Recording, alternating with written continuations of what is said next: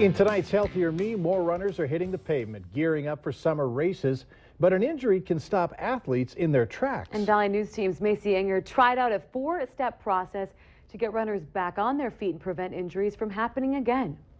And what normative values are and what we're looking for. Emily Scory plays soccer and cross country, but after 2 stress fractures, she wanted to try something different. At first I had pain and I was like, oh, whatever, it's normal, but kind of overdid it and I regret that. They're easy to diagnose the symptoms because that's what they complain about. Complain of knee pain, shin splints, hip pain.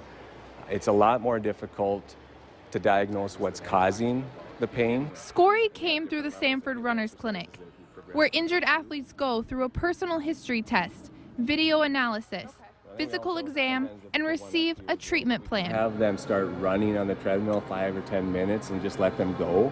And once their injury starts coming or their pain starts coming on, then we start filming. It's part of the video analysis, a test I took on to see what I might be doing wrong when running. While I hit the treadmill, cameras fed data to a computer, capturing 100 frames per second. Your knee is not in front of the toe. Oh. Which is good. Oh, that's good. If the knee is in front, it could be due to calf weakness. Okay. Turns out that I actually need to lean forward slightly when running to avoid injuries.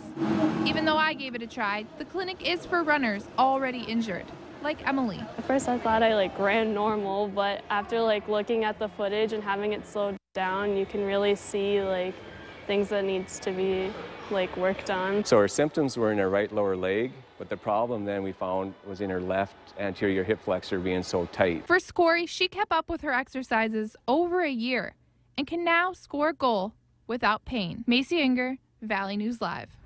The physical therapist also says that shoes are a huge part in avoiding injuries. When finding the right fit, make sure it does fit correctly and that it lays flat on the ground rather than flaring out.